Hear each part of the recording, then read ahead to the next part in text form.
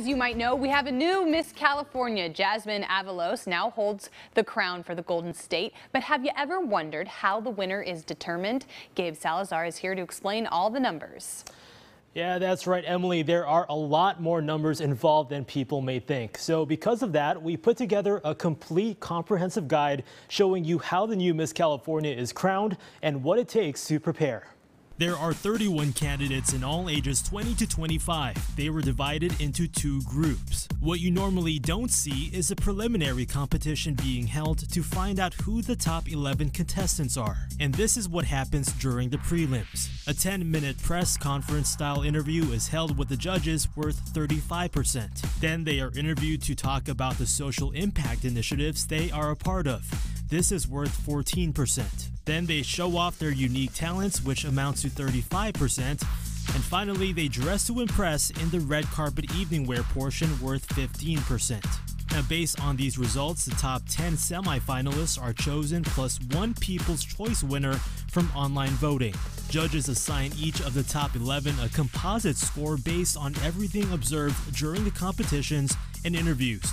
And the score is carried over to the finals that amounts to a hefty 40%. Finally, on the big night, the top 11 compete again in an onstage interview worth 10%, talent portion worth 30%, and the red carpet evening wear worth 20%. As the competition nears the end, the top 5 is chosen.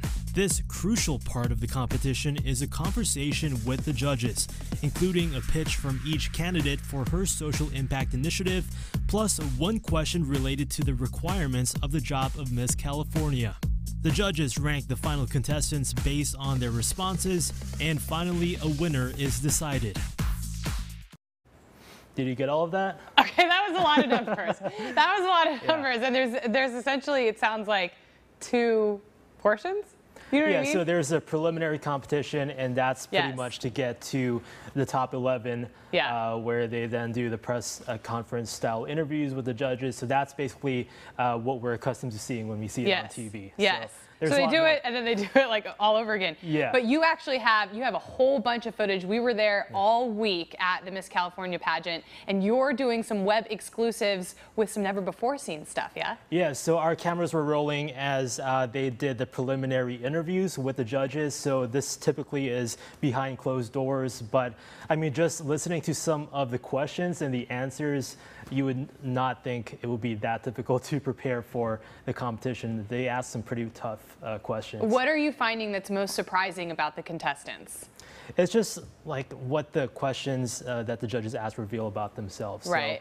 Sometimes it can take a whole new direction, and it just reveals something else about the contestant that you normally wouldn't know just by listening to them reveal their social impact initiative. Sure, and I think, I loved my conversation. We had Jasmine on the show earlier this week, but you look at a pageant contestant, you look at a pageant queen, you might think, one thing, and then they start talking about social justice and what's going on in the world and what's going on in their lives and why they picked their certain social impact cause, and you find something totally different, and I think it's really cool. Yeah, and as they all say, it's not just a beauty competition. There's also that other side to it as well. And as we all know, speaking sometimes can be really hard. So it truly is a talent.